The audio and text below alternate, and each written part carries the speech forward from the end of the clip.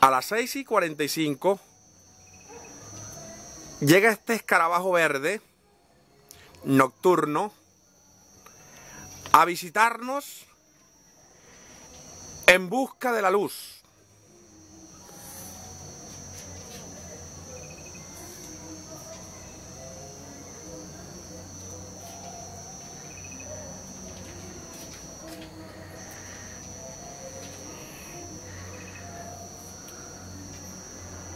Los insectos nocturnos aman la luz y se mueven o vuelan a largas distancias para tener comunión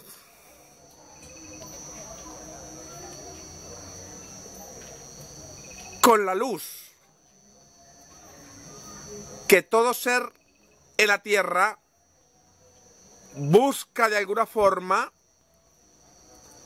Así hayan miles de obstáculos por la oscuridad.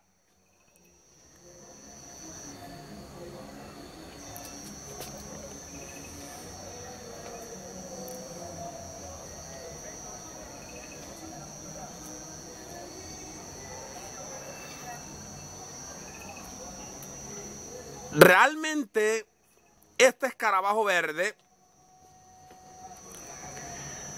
busca asociarse con la luz y el hombre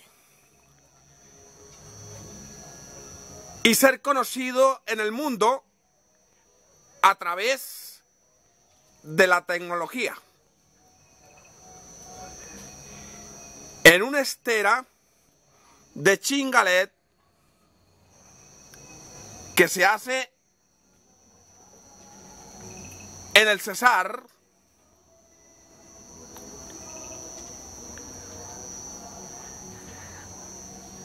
es donde llega y se detiene